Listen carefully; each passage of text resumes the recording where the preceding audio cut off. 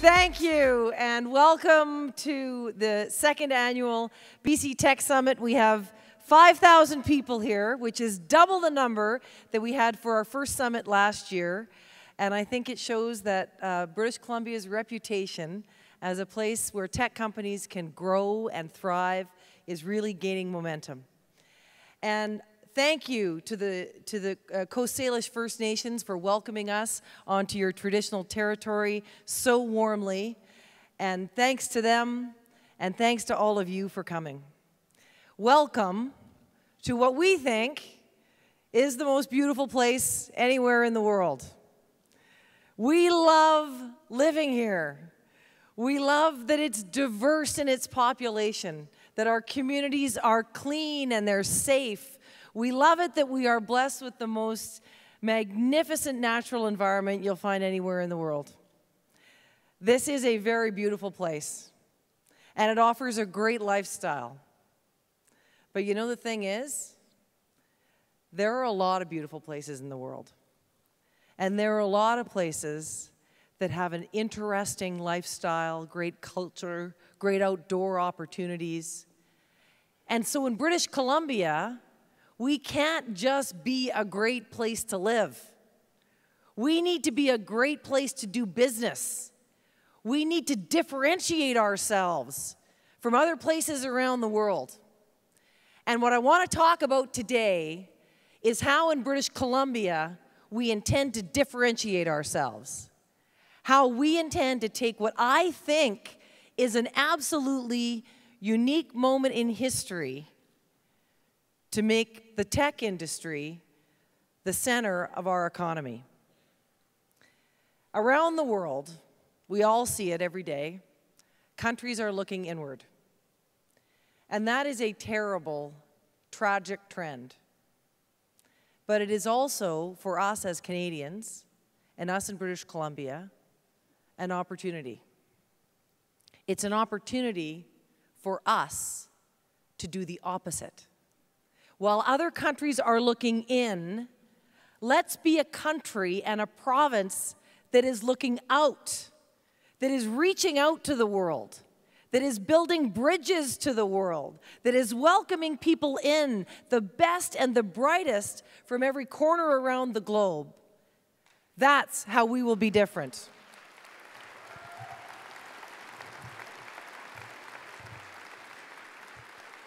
So at this moment in history, how will we seize it for our communities, for jobs here, for businesses here, for people who imagine and create? Well, what you've told me is you need four things, four fundamentals. You need money, you need markets, you need ideas, and you need talent most of all. So let's start with money. Startups need better access to capital. We heard you.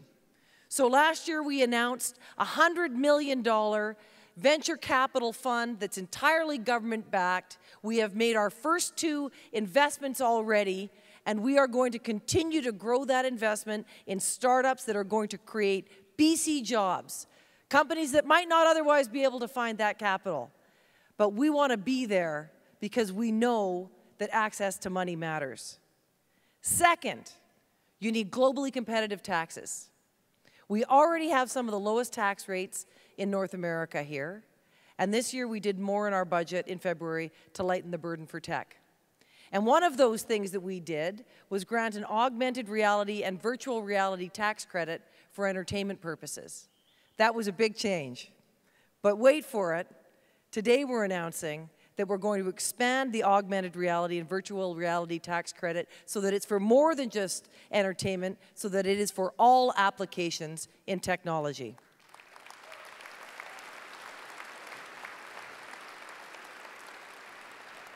And we know that this can become the world center for AR and VR. We know that it can.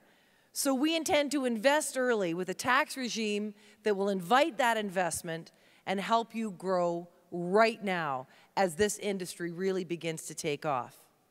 And last on this point, I am a firm believer that lightening your tax load is always a good idea, because there's one thing that I know for sure. It's that government cannot spend your money better than you can. If we let you keep more of your money, I know what you'll do with it. You'll invest it in capital, you'll invest it in jobs. If we leave that money in your business and in your pockets, you'll spend that growing jobs right here in British Columbia. And you need ideas. You need world-class universities that are going to produce the thinking and the creativity that you need to grow. Because every innovative enterprise starts with the seed of a great idea. So yesterday, I hope many of you heard from Dr. Santa Ono, the president of UBC. He was talking about how we can coordinate our post-secondary education planning and seats better with what the private sector needs. You want well-trained people. I want citizens that can go into jobs that they will find fulfilling and that they will love going to every single day. That's how Santa Ono is going to help us make it happen. Jobs for people, workers for businesses. Santa Ono is going to be BC's #1 matchmaker. We're creating a center for data-driven innovation, a single safe platform for government data. It's going to be protected by our very strict privacy laws here in Canada, as it should be. But it's going to allow you to get on that platform and help us spend our $51 billion budget better. And it'll also allow you to help us make sure that our services that we provide to citizens are always getting better and more efficient. That our progress on the data platform will be going live within the year. Third, students need places to learn. And so this year we're investing $400 million in STEM-related physical infrastructure at our universities and colleges all across British Columbia. Fourth, this year we are funding 10 new STEM research chairs at universities and colleges in our province. These 10 new chairs will attract the best and the brightest thinkers from around the world, where they will bring their ideas and their determination and their grad students to a place where they know they will be welcomed. You need markets. And in British Columbia, we have a big market. It's called government. And we spend $51 billion a year. So we need to radically change the way we do procurement in BC. That means starting up a startup in residence program that will give BC companies a chance to co-develop inside government ideas that are going to make government more efficient. Ideas for problems that government has identified but hasn't yet figured out how to fix. We're also going to start an Innovation Ideas Fund, which is going to do a similar thing, but it's going to invite small BC companies to come into government and help us fix problems that we don't know exist yet. A chance for small companies to get a first crack at a big market in selling their product for the very first time. We're going to open trade offices in Seattle and in Silicon Valley. And in both of those offices, we are going to work hard to attract new businesses to come to British Columbia. We are going to sell the assets of this province down south like we never have before. But we're also going to sell British Columbia products and companies to the Americans to help our companies get connected in the bigger world of technology down south. And we're going to make that easier by supporting the Cascadia Corridor, an agreement that we've made with Washington State that will allow businesses and labor to flow more seamlessly across the border between us. Money, ideas, markets, and most important of all, the thing that every tech business needs, talent. And talent comes from two places. It comes from at home, and it comes from abroad. So let's start with abroad. Martha Sulkadine is here. Martha, do you want to stand up for a second?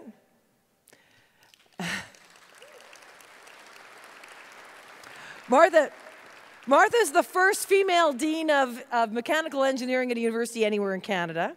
She's a World War II refugee from Romania. She's 82 years old. She's still taking on grad students. In her career, she revolutionized the pulp and paper industry. She also designed the cooling system that keeps the turbines on airplanes that we take from melting. Thanks, Martha, for that. We all really appreciate that. That was a good thing to do. Thank goodness Martha came here from Romania, chose British Columbia and Canada all those years ago. And on the other end of the spectrum, Meghna Lohia is with us. Is Meghna nearby too? Meghna is 16 years old. There she is. You gotta stand up. There you go. 16 years old. She's shy. She's a coder.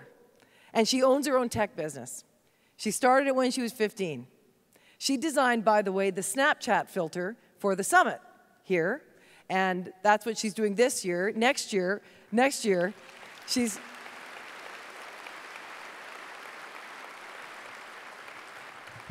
Next year, when Meghna's going to come back, she won't be designing the filter for a Snapchat. She's going to be designing the next Snapchat. I'm pretty sure about that. Abroad and at home. So what are we going to do to support people at home? What are we going to do to grow more homegrown talent for you?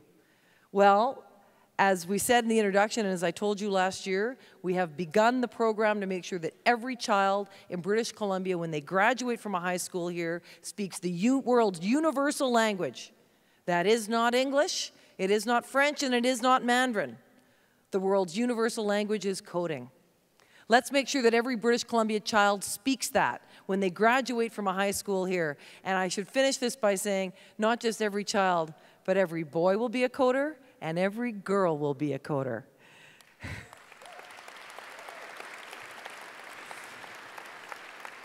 We want to make it a lot easier for tech companies in the world and in this country to be able to hire and make sure that your companies are entirely gender equal.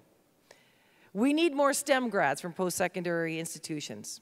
So we're announcing today that we're increasing the number of STEM grads in BC by 1,000 seats in our province per year.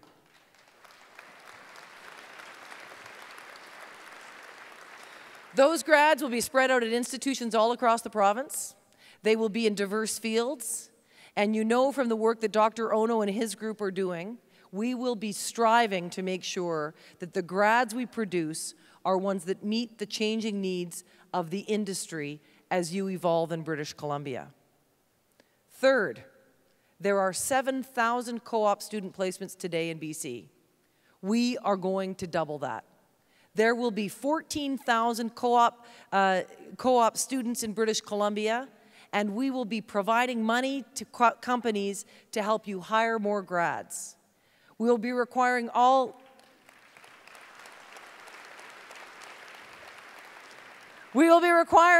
tech programs at universities to allow and support co-op programs in their offerings. And the thing about co-ops is it's a great way for you to be able to recruit new talent, but it's also a great way for all that emerging new talent to find their way into a great first job. Fourth, we're increasing our investment in Mitacs by 2/3. Now, if you haven't heard of Mitacs, they're an organization that works all across Western Canada, based at UBC, focused on finding grad students locally and from around the world and placing them in industries here in Canada where they will solve real-world problems at real-world businesses. And the great thing about Mitacs is it helps you, but it helps Canada. Because when those kids come from overseas and they get settled here, so many of them, most of them in fact, find their way to becoming citizens. They become Canadians, and they contribute this country, just like Martha has, for the rest of their working lives. And last, we're investing in the First Nations Technology Council. We need to help First Nations people find the skills that they need to get into technology as business owners and as employees. The First Nations population is the fastest growing demographic in Canada today. It is a vast and underutilized talent pool. We want to support that because those communities deserve a fair shake at economic opportunity, and you need more people to make sure that your businesses can grow. So last on talent, you know we can't grow it all here. We can't produce enough Meghnas on our own, so we need to go and find some more Marthas around the world. And that means that Canada must open its doors wider to highly skilled immigrants in the tech field so that we can bring more Marthas into this country to help us build this country together.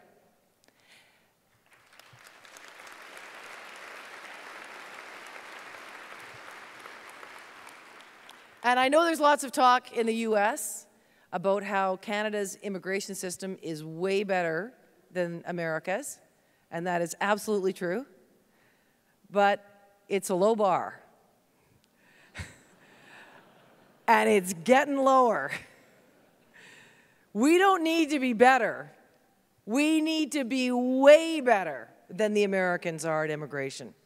We need to be faster at processing and approving applications for highly skilled workers. We need to be better at listening to your needs to make sure that we are bringing the right workers in when you need them.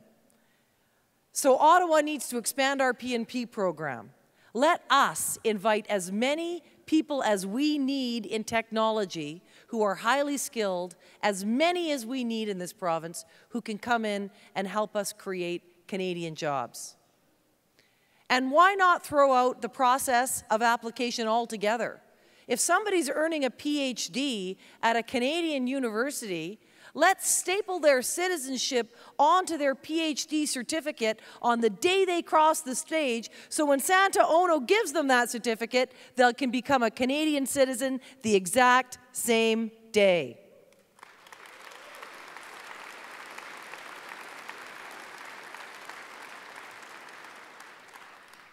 But we're working on these changes, working hard. Federal government needs to make them, and they are listening. We are hopeful. But in the meantime, we know that we need to make some changes ourselves. We need to double the number of tech specialists that we allow under our current P&P program today, whether or not the program overall is expanded. We need to create a concierge service to help businesses, large and small, find your way through this arcane and sometimes very frustratingly complex immigration system that we have in this country, and we're going to do that. And the reason we're going to do all of the things that I've talked about, with money and ideas and markets and talent, is because I really do believe that we are at a unique moment in British Columbia and Canada's history. When others are turning inward, we are going to turn outward. When others are withdrawing from free trade, we are going to reach out around the world and find new connections for business and for people. When others are isolating themselves and closing their doors to immigrants, we are going to invite people into our country and welcome them here to a place that is not tolerant, but a place that is embracing them. A place that says, no matter where you are from, your faith, your creed, your origin, your language, you are welcome in British Columbia. You are welcome to come and help us build not just a thriving tech industry, but to work shoulder to shoulder with Canadians who came here before you to build what we think will become the greatest country in the world. And that will be the difference for British Columbia. We will invest in educating all of the Megnas and all of the Marthas. And we will say to people from around the world and people here at home, let's get to work. Let's get to work. And let's build British Columbia together. Thank you.